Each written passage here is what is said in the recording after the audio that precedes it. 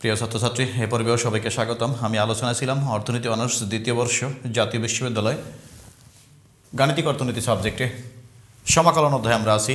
৩৯তম class হবে, part 39। একটু ব্যতিক্রম অঙ্ক সমকলন অধ্যায়ের, মনোযোগ সহকারে খেয়াল করব। নিম্নের দুটো অপেক্ষক দেয়া আছে, এটা আর এটা। এই দুটো অপেক্ষকের মধ্যবর্তী ক্ষেত্রফল নির্ণয় করতে বলছে। যখন যে চলক ব্যবহার করা হচ্ছে এখানে কি এক্স, স্বাধীন চলক হচ্ছে এক্স, যখন এক্সের মান 1 থেকে 4-এর মধ্যে। এক কথায় এই দুটো অপেক্ষকের মাঝের ক্ষেত্রফল বা মধ্যবর্তী ক্ষেত্রফল নির্ণয় করতে বলছে যখন এক্সের মান 1 থেকে 4-এর মধ্যে, 1 থেকে 4-এর মধ্যে। দেখো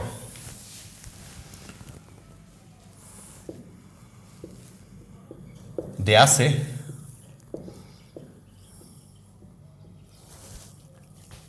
y1 equal 7 minus x, y2 equal কি 4x মাইনাস এক্স স্কোয়ার।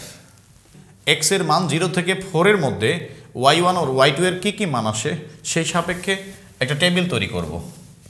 দেখো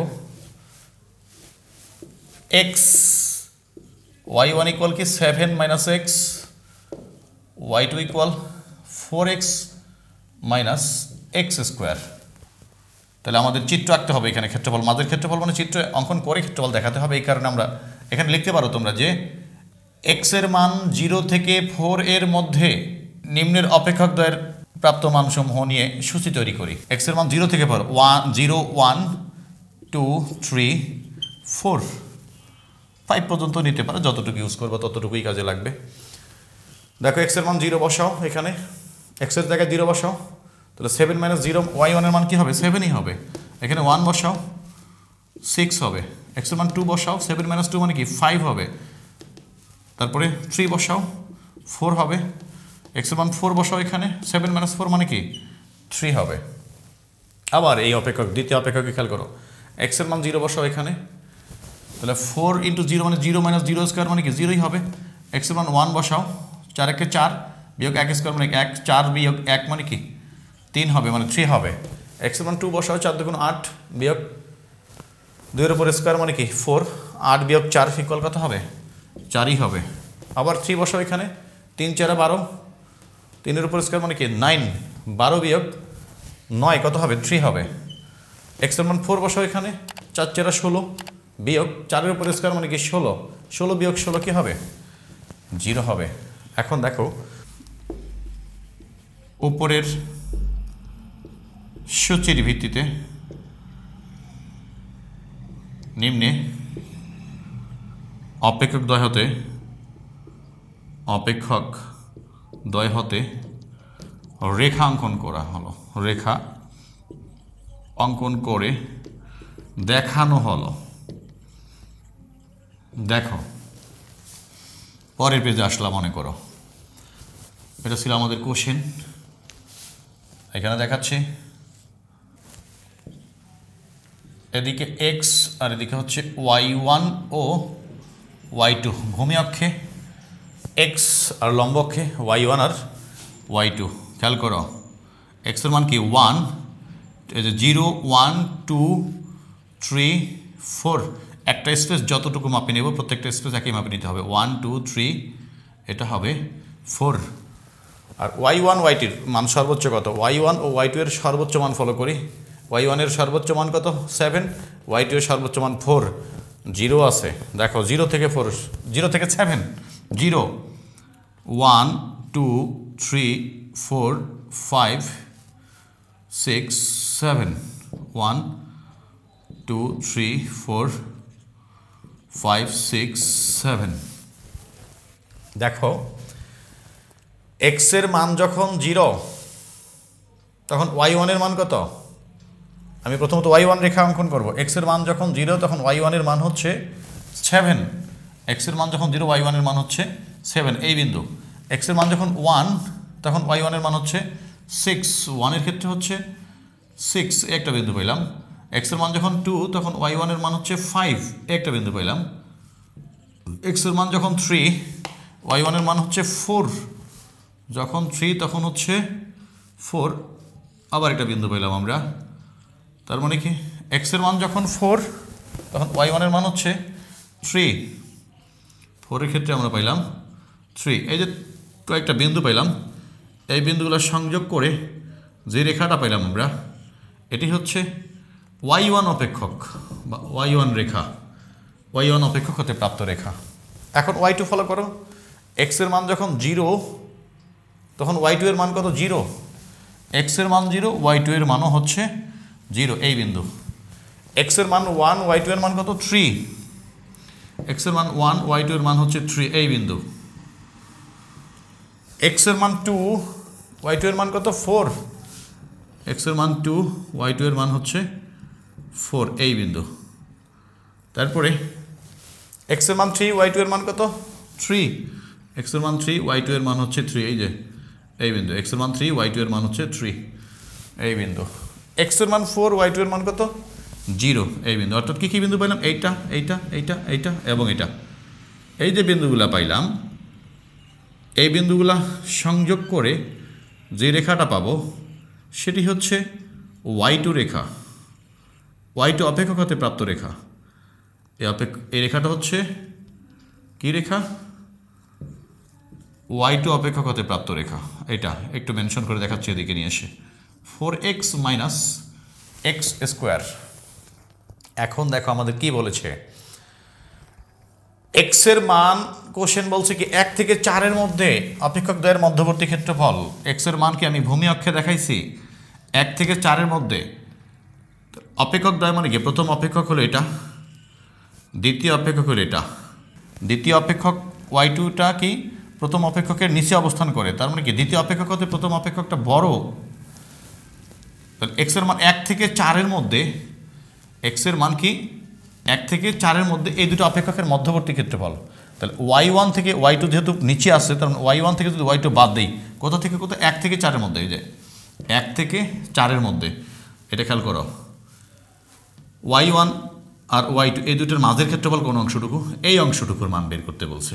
এই যে a, এই বিন্দুটার নাম দিলাম a, এটা দিলাম b, এটার নাম দিলাম c, আর এটার নাম দিলাম মনে করো d। অর্থাৎ y1টা যেহেতু উপরে আছে, তাহলে y1 বিয়োগ y2 যেহেতু নিচে আছে, y2, y1 বিয়োগ y2। যদি এমনটা হইতো, এটা y1 আর এটা হচ্ছে y2, তাহলে y2 বিয়োগ y1 হইতো। যেটা উপরে থাকবে সেটার থেকে নিচেরটা বিয়োগ, অর্থাৎ বড় থেকে ছোট বিয়োগ হবে। এখন x এর মান 1 থেকে 4 এর মধ্যে অপেক্ষক দ্বয়ের মধ্যবর্তী ক্ষেত্রফল, খেয়াল করো। এই যে x এর মান 1 থেকে 4 এর মধ্যে দুইটা অপেক্ষকের মধ্যবর্তী ক্ষেত্রফল, y1 থেকে y2 বিয়োগ দাও, এই যে মাঝের ক্ষেত্রফলটুকু, এই গ্যাপটুকুর ক্ষেত্রফল বের করতে বলছে। এটার নাম আমরা কি দিচ্ছি? a b c d equal, বলতে পারো এইভাবে কমা দিয়ে।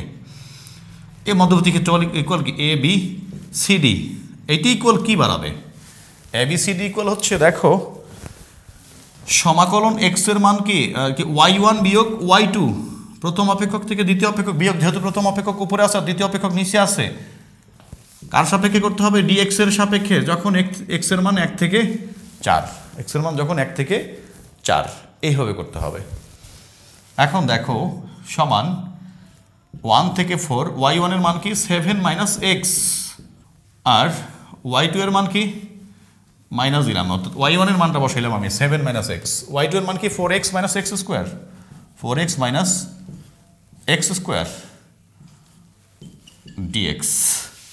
দেখো সমাকলন 1 থেকে 4, 7 মাইনাস এক্স মাইনাস কি হবে?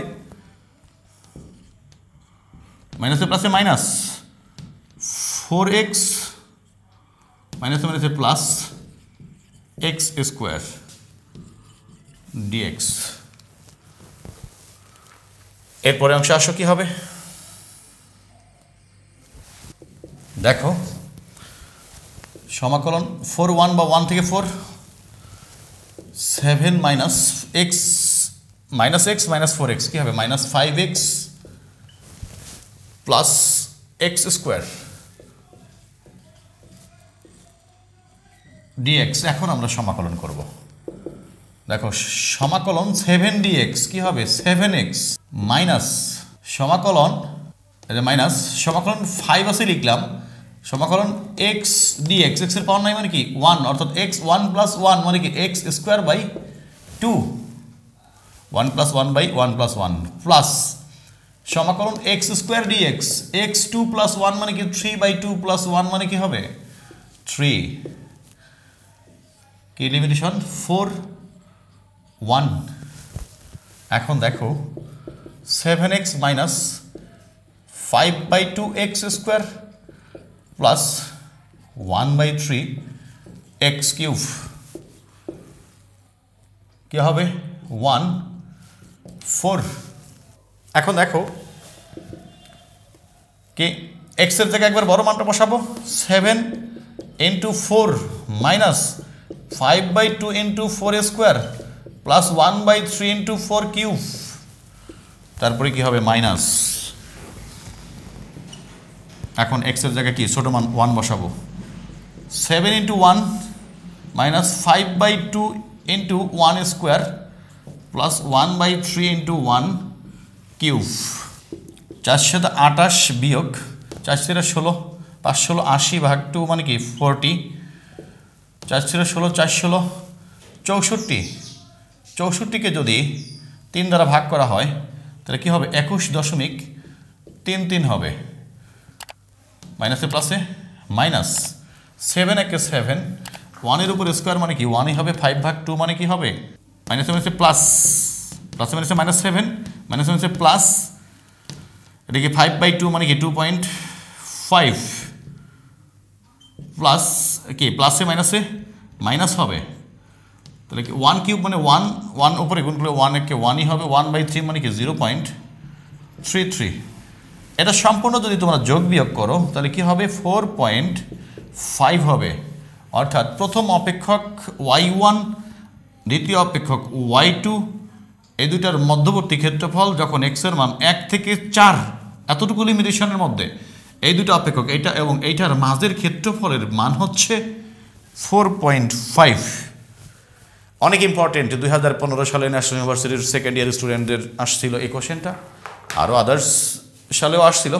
তো বেশি বেশি করে প্র্যাকটিস করবা, অনেক মজার অঙ্ক যদি বুঝতে থাকো আর কি, বেশি বেশি প্র্যাকটিস করলে যত কঠিনই হোক না কেন ম্যাথমেটিক্যাল টার্ম অবশ্যই কন্ট্রোল হয়ে আসবে। তো এই পর্ব এখানেই শেষ, আল্লাহ হাফিজ।